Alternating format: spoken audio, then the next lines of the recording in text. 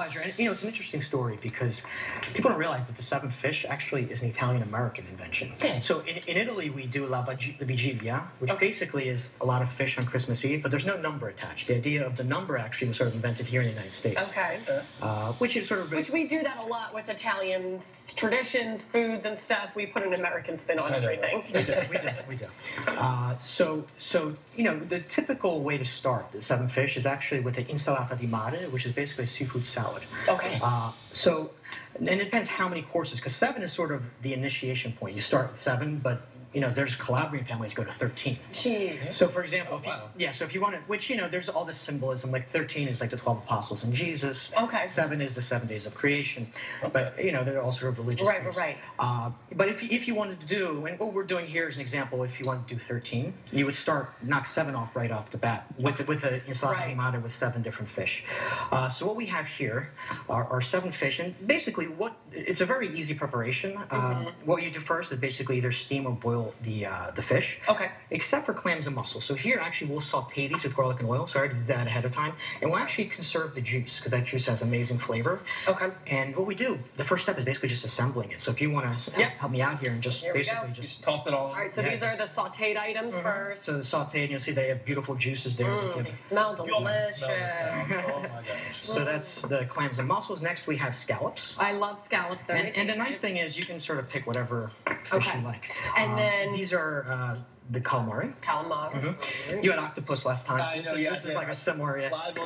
What's this guy? Now, this is bacala. This is sort of like the that's the traditional classic sort of seafood. And this is that's an actual fish. That's cod. fish. It's a cod. It's a cod that's salted. Got it. Bacala. Yeah. This is all stuff people want to know. Yeah, you know what I mean? Because this is a complex. This is also very, very typical scungili. Scungili. Which in American we call conch.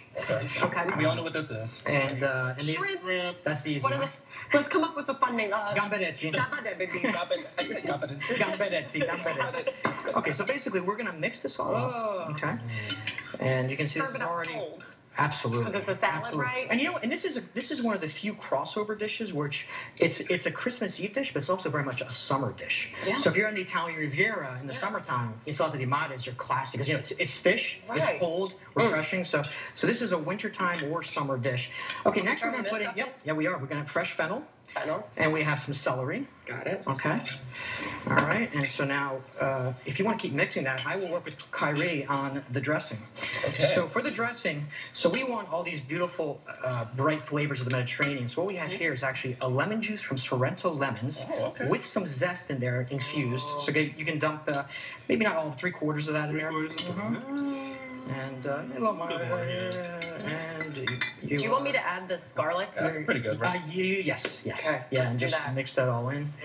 That's good. Okay, now we will do. You can put that right down there. Now we're going to add in olive oil.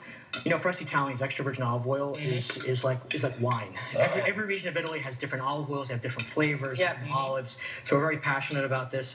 This is a dish that really comes from the south of Italy. So my family's from this area, and this is actually an olive oil from our town. So you know, this really speaks of a place because you have lemons from Sorrento. This olive oil is from the Cilento, which is right below the Amalfi Coast. So now, if you want to put a little salt, pepper in there. And so we got to wrap this up. So we've got this dressing. You're going to add in some parsley. Yep. Parsley in there. And then we're going to just emulsify all this. You brought some wines. What wine would you suggest with this? So what I brought there is called the Ischia Bianco. So this is from, if you want to just mix that up, this is from the island of Ischia, which is right across from Naples, next to Capri. So this is all sort of a southern Italian mix. Very special wine because it's a volcanic island. And the beautiful thing with this winemaker, he allows the salt from the Mediterranean to hit the grapes and then vinifies it with the salt. So you're literally going to get, and you got to try this. So you're going to get. I got 2 forks for us here. The one thing I'll say, this already will taste beautiful. You're going to get these beautiful flavors of the Mediterranean. But if you would let this sit in the refrigerator overnight, Loving it. It goes to another level. All right, we got a full screen here for people who want to know more information about your specialties.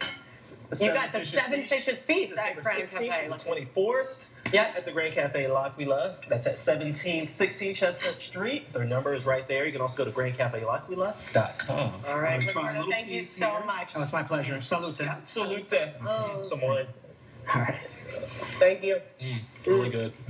I think That it's always is good for working. delicious. That was a fast 5 minutes. Right? Yeah.